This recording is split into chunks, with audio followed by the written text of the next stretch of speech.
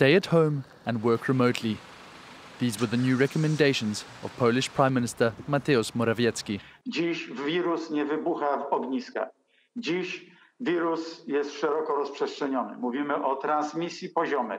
Dlatego musimy przerwać rozprzestrzenianie się wirusa za wszelką cenę. Czyli skala pandemii, jak ona będzie wyglądać za 2-3 tygodnie, zależy od przestrzegania naszych obostrzeń, naszych rygorów, naszych zakazów i nakazów i zaleceń.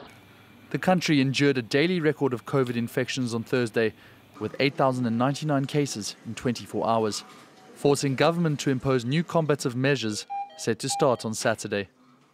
152 Polish counties, including Warsaw, have now been designated as red zones, nearly half of Poland's territory.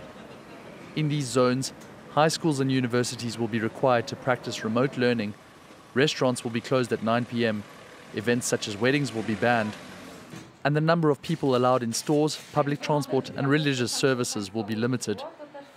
Measures government sees as necessary as hospital resources begin to strain.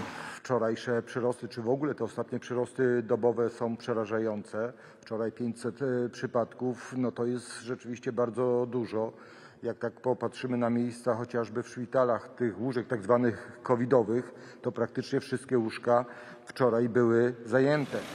In the first wave, the Polish government managed to bring the epidemic largely under control, thanks in particular to an early closure of the country's borders, schools and non-essential businesses.